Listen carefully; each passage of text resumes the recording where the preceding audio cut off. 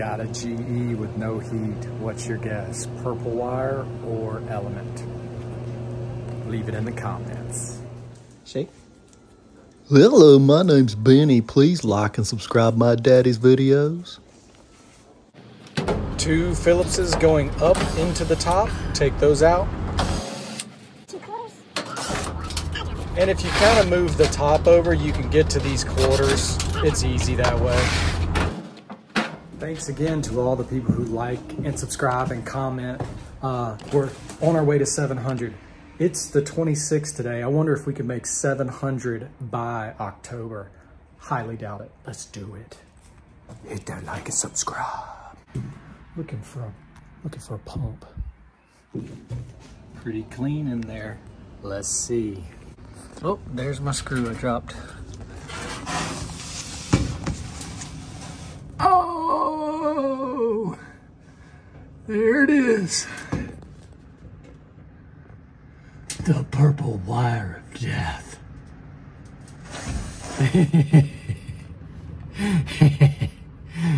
Oh, these things are gonna make me crazy.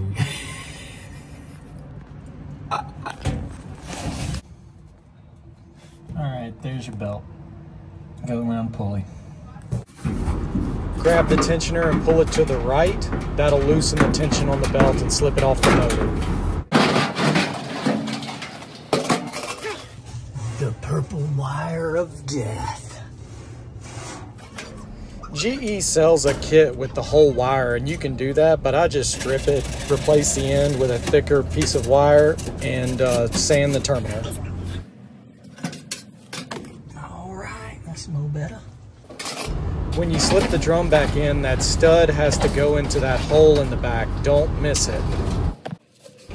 The belt can really only go on one way, so just pull the pulley to the right and slip the belt on, but make sure it does not roll.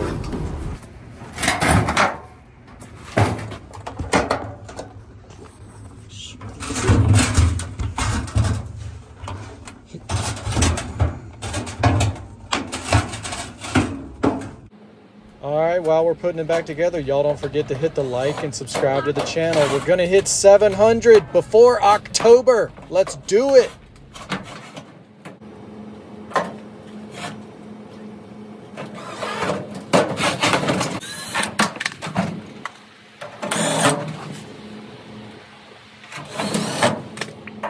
See if we got heat now. Uh-oh, belt switch didn't get struck.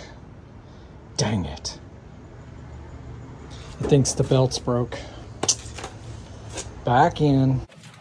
Sometimes this happens when that belt arm doesn't come over and strike the cherry switch, so we'll have to go back in.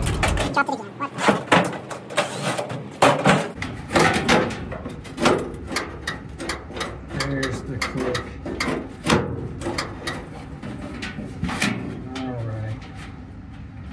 That's the click you want to hear from the switch.